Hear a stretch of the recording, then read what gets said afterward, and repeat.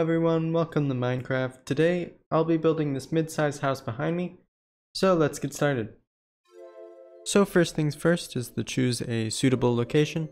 I thought this elevated area was a nice place to start building. So I'm just going to start here by removing all the leaves and trees with World Edit so I can build the frame. And I don't know the dimensions of the frame off the top of my head, but I'll overlay them in the video now if you want to build this exact house.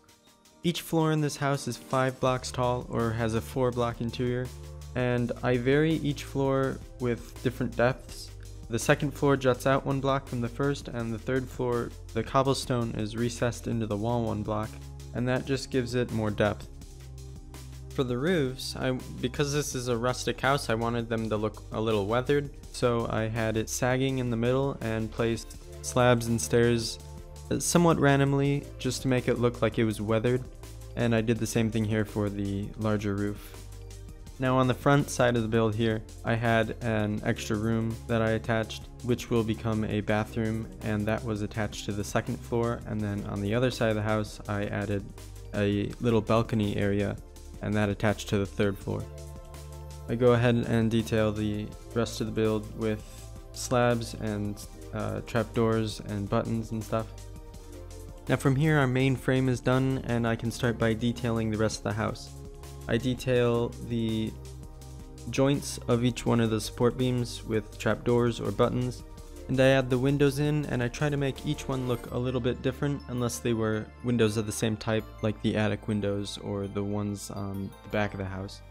In addition to this, I'm adding cobblestone stairs into the walls to add a little bit more depth, as well as minor details to the rest of the build. So the last couple of things to do on the house is to add a chimney and add some detailing to the roofs. I used 3 different types of blocks for the chimney just to break up the texture, and then I added some leaves over the top of the roofs just to add in some color and to make the roofs look less boring. And I used cobblestone and stone and polished andesite, I believe, for the chimney. I then detailed the attic windows, and that was about it for the house.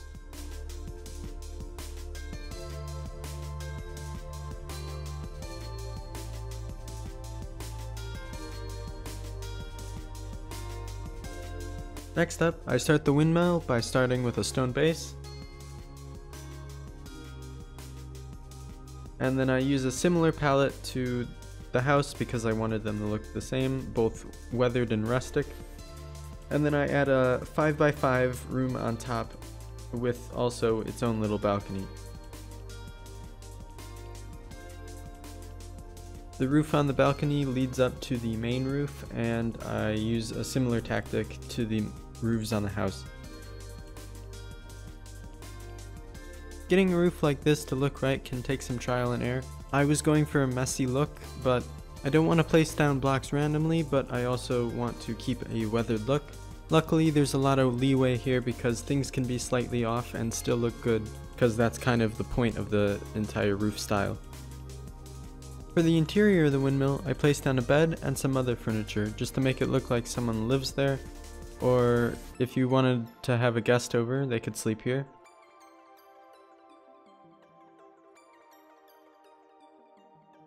Heading back outside, I just made some minor adjustments to the overall structure, and then I added some more supports on the middle section because that was too thin.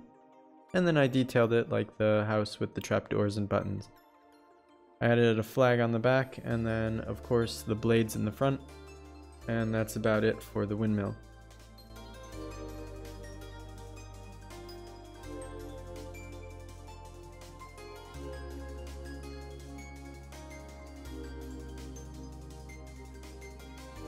Heading into the house, I added a spiral staircase in the back, which goes all the way up to the attic, a desk and some other decoration blocks, as well as a bunch of chests for storage. The second floor is where I added the kitchen and like a family room area. I added some tables and chairs and furnaces and brewing stands. In the back little area under the first roof that I built, that's where I put brewing stands and stuff. And then some other decorations like a TV and a sofa. But there is a trapdoor next to the TV, which I will get to in a moment. And I put a little parrot in.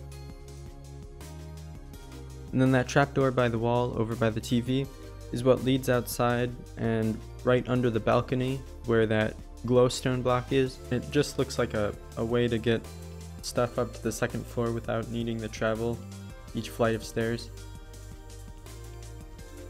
On the third floor, I added a bedroom and a closet in the back just for some more storage, and then I added a rug and some other decoration blocks.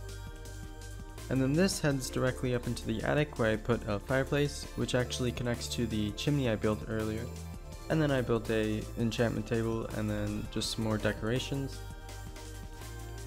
And then there's more storage at the top of the ceiling, just for random blocks and stuff. And that's it for the interiors. The last thing to do is just build a couple more small buildings and detail the surrounding area.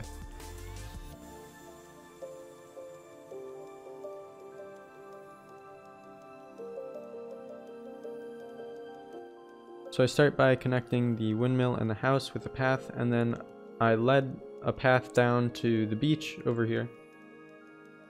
I built the path out of cobblestone, stone, and andesite, and then I varied in some slabs and stairs just to make it look worn out. And then I added a waterfall to the right. I was gonna make it a fountain, but I decided that it looked better, more natural. And then I just added a couple of umbrellas and chairs, and then I finished it off with some bamboo sticks. Back up the hill, I added some leaves on top of the windmill, and then I extended the path out, off into the forest, and then I added some stumps to make it look like some trees had been chopped down. After that, I built a fence around the cliffside, and then I built smaller paths around the windmill, and this is where the farm goes in. And I filled that in with wheat, and I included a pond and put more light posts on the fence. And then the hay bales, I think, are a good final touch to the windmill. Next, the last actual building is like a horse stable slash pig farm. Though behind that, I built a campfire with 2 logs, and then I extended a dirt path around which connects to the back door and to the campfire as well. Now it's time for the final touches. I just change everything to stone, and then I put in some cobblestone just to break up the texture a little bit. And then I place in some stairs and slabs and cobblestone walls just to add some depth. And then I attach a cliffside fence here too with some lights on it as well.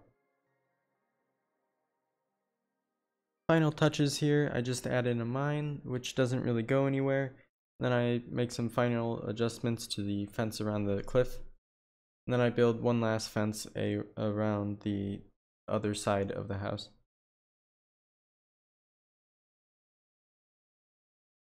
So that does it for the speed build. It's cinematic time, and enjoy the rest of the video.